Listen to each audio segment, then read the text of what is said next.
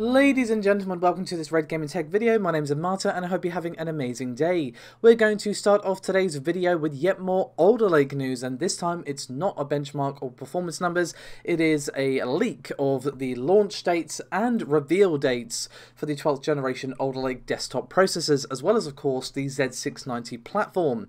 Now, obviously there's been a ton of rumours about Alder Lake lately as we rapidly approach the rumoured reveal and launch dates, and the folks over at WCCFtech.com decided to reach out to their sources, and of course you can find a link to their article linked in the description below.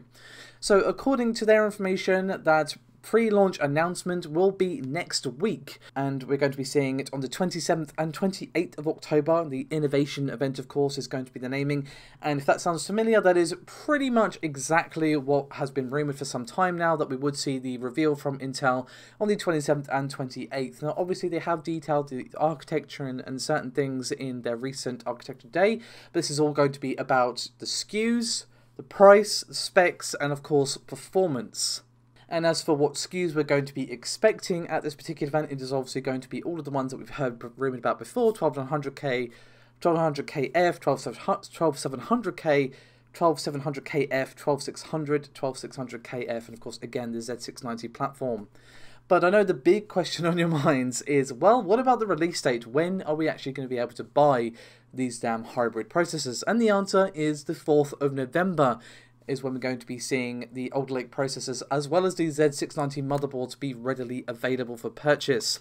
And again, we are going to be seeing prices confirmed at the Innovation Day event from Intel, and I think price is going to be crucial. Now, obviously, all the recent leaks and benchmarks and so on have pointed to Alder Lake being pretty damn impressive and showing an actual significant lead against the Ryzen processors, but obviously they need to get that pricing right. It has to be competitively priced, especially because a lot of people are going to be aware that Zen 4 is coming at some point in 2022.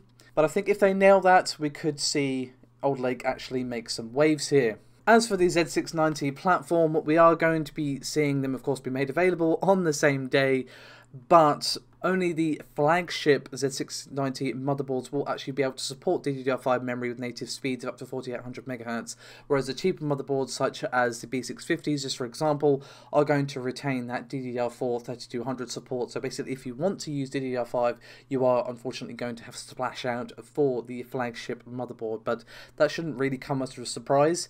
And as for the DDR5 memory kits, there are going to be several memory kits made available the day before the Alder Lake processors actually release, and various companies have announced various memory kits like Corsair and G-Skill and Galax and so on. So there's several ones for you to choose from if you want to go and do your research, if perhaps you're toying of switching over to DDR5 for Alder Lake. I'm really looking forward to this one, guys. I'm happy that it's coming really soon, TM. Although I am moving house around then, so it's just kind of annoying timing. But regardless, I'm curious to see what we're actually going to be seeing.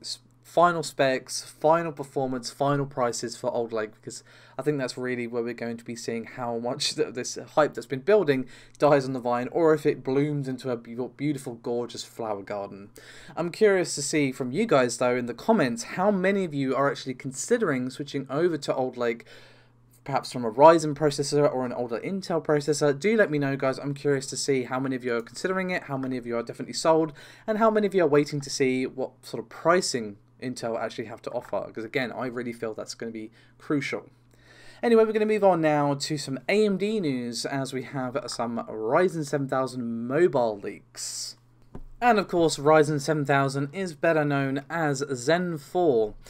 Now, over on Twitter, there was a message from Nice Ming, who has shared confidential information before, and his tweet, or their tweet, I should say, excuse me, says Zen 4 16-core notebook, and then Grayman55, whose name should need no introduction at this point, expanded on this rumor and said, as far as I know, Raphael H does have 16 cores, and it's not the same thing as Phoenix H. Now, obviously, AMD's Raphael is the next-gen desktop silicon, which, of course, is based on the Zen 4 microarchitecture. Now, we don't even have confirmation of the desktop core count yet, but here in this leak, we seem to get an indication of how many cores the mobile variant will feature.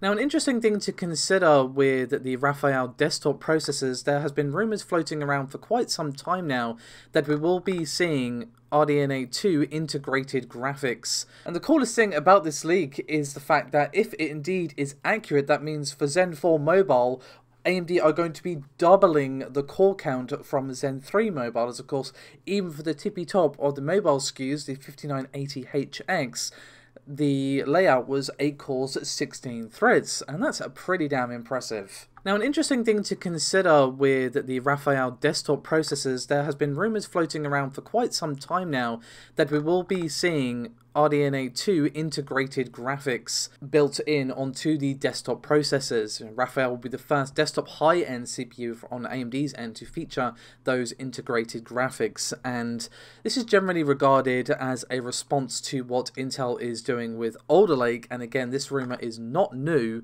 it's been floating around for over a year at this point. Now, obviously, by the time these processors actually come out, they are going to be competing against a Raptor Lake, so it's really going to be quite interesting to see if this is implemented, and of course, if it was implemented in a response to Alder Lake, obviously, that could very well be the case, but we will have to wait and see. But we're going to move on now to a little bit of gaming news, as we have a couple of things. First of all, I'm going to get started with some feels bad man but feels okay man kind of news, as Elden Ring has officially been delayed 1 month. There was an official tweet from Software which simply reads, "The release date for Elden Ring has been changed to Friday 25th of February 2022. Please accept our sincere apologies for keeping you waiting. Your patience and understanding mean a great deal to us." Now, obviously, it is kind of like, oh, pain for having to wait an extra month, because, you know, we've all been waiting for Elden Ring for such a long time. You know, for an entire year, or just over a year, we all went without any gameplay before we finally got that trailer at Summer Games Fest. But it's only an extra month, and I would much rather they take their time. As much as I'm like, oh, it's kind of disappointing, I'm like, if you need the extra month, take it, please. Because of the amount of hype this has received, I do not want another Cyberpunk on our hands, okay? I want this to be as good as it can. And if an extra month is what it takes to get that, then cool. But sticking on the FromSoft train for a moment, we have yet more Bloodborne PC rumours. And yes, I know, get your copium canisters ready. But according to a very reliable leaker called Special Nick on the Xbox Era podcast, they basically revealed that multiple sources have confirmed to him that the PC port of Bloodborne is actually finished. And they also corroborated the recent rumours of Bluepoint Games working on the remaster of the original release, as well as a sequel, which is a fresh rumour which has cropped up in the last few days. And apparently, he also provided proof to the moderators of the subreddit Gaming Leaks and Rumours, but you should still take all of this with a significant pinch of salt. Now, I would love this to be true. Love this. I love Bloodborne, and obviously getting it running at a proper frame rate on PC is pretty much been my dream since it came out. So that would be great. Bloodborne 2, I don't really know if that needs to happen, but if it's something that's happening, that's great. That I consider less likely even than a Bloodborne PC version, but at least according to Nick, it is finished.